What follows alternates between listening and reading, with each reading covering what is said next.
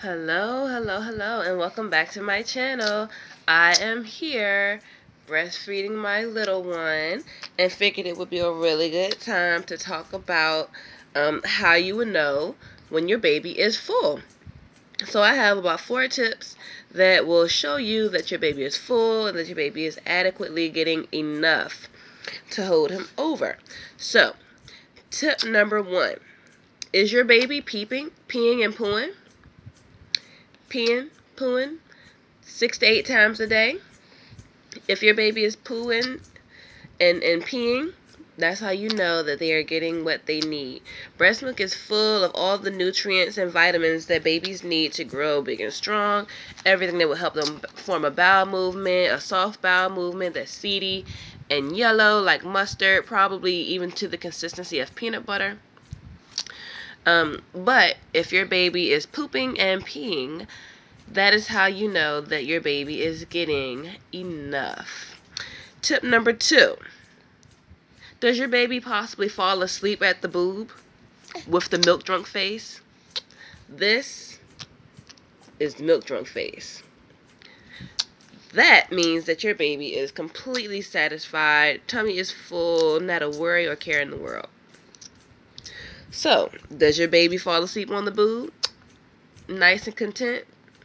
Baby is full. Okay, tip number 3. Oh, I know.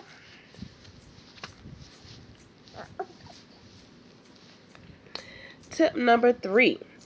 Do you feel a letdown or a tingle in your breast every couple of hours? So, that tingle or letdown that you feel is your milk coming in, the next supply coming in to feed the baby the next time. Your breasts fill up. You can kind of feel little nodules or little lumps in your breast. And you know that your milk is there. If you take a shower or something like that, the milk will kind of self-express. But that is tip number 3. How do you know your milk is coming in? It's a tingle, a letdown. That's number 3. Number 4.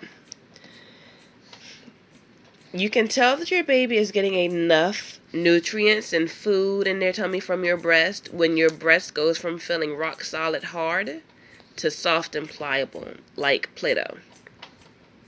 So when your milk comes in, just before you're at the engorged stage, you get to engorged if you have not fed your baby in a sooner amount of time, and you just wait till the latter time. But when your milk comes in, your breast will feel rather hard, and it may become uncomfortable if you are becoming engorged. When you feed your baby from that breast, you will notice that that breast starts to soften itself and become pliable, and then you get to be a little bit more comfortable. It may even be itchy when it gets big like that, but once you feed baby, it's easier, it's not itchy. Your nipple or breast may be a little tender, but your baby has emptied that breast. So, those are my 4 tips. Is baby pooping and peeing? Does baby fall asleep at the breast? Do you feel your letdown or tingle in your breast? And does your breast go from feeling hard to soft after a feeding? You do not have to feed a baby for 20 minutes from one side, and you feed your baby until they are full. So your baby will stop when he is finished. If baby empties one side and is still doing feeding cues, put him on the other side at that point.